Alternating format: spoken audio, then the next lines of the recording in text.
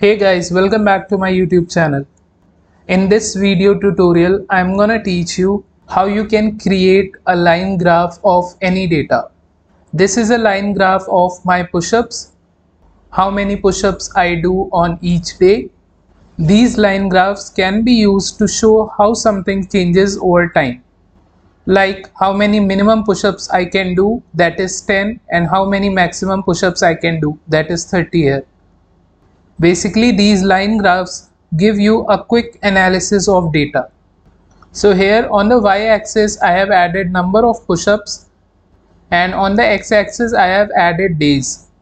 At the bottom here, we have few helping buttons. I will describe them later on in the video. So let's see how we can build this line graph using Python. Firstly, we are going to import one graphical plotting library.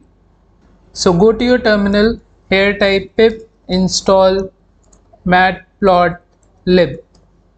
So this matplotlib library helps us to create graphs. I have already installed this library. Now we can import it. Import matplotlib.pyplot as plt. So here I am representing this library as plt. You can give any name, it's up to you. So this library has lots of methods which will help us to create a line graph. Before plotting the graph, I will be requiring some data. So here data will be days and number of push-ups that I do. So I'm gonna create two lists, days and numbers. Inside this days list, we will be adding all the days of the week.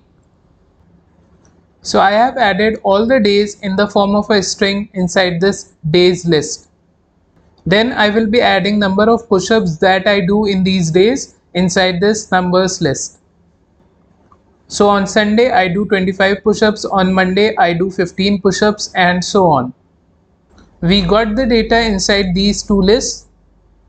Now we can plot the graph with the help of a method which is present inside this library.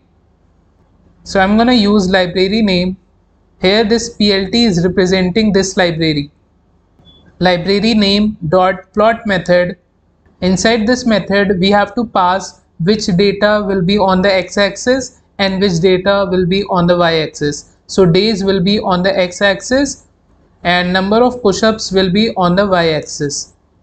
We can also add label to our x-axis. So I'll use this library dot x label method. Here I'll mention the label in the form of a string days. Similarly, I can give label to my y-axis. So again I'm going to use this library dot y label method, and the label will be number of push-ups. And then if you want, you can give title to your graph, my push-ups graph.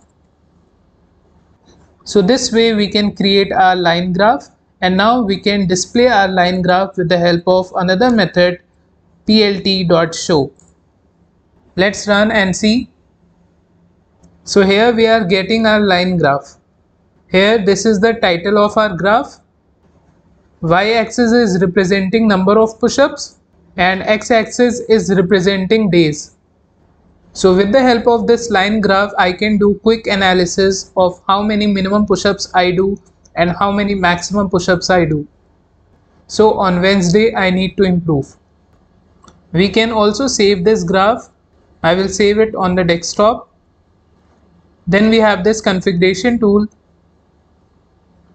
We can click on these sliders if you want to adjust your graph like this.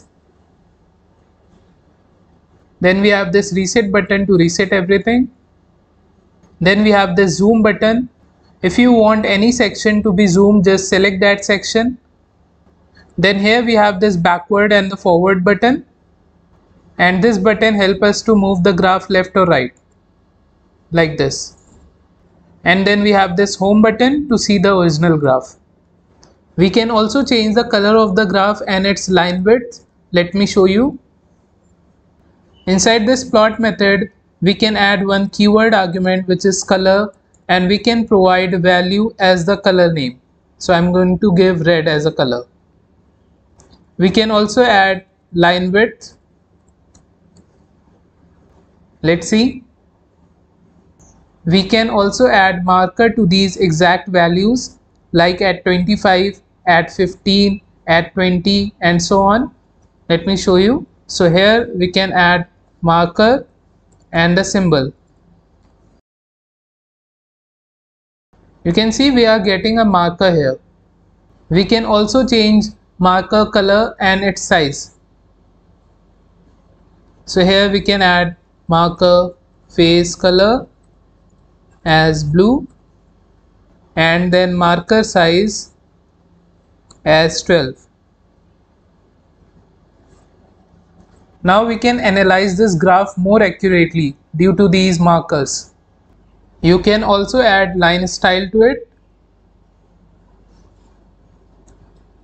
Line style equals to dash.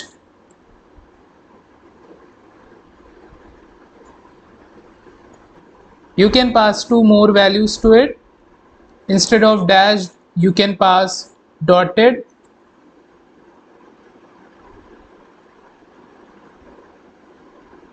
or dash dot.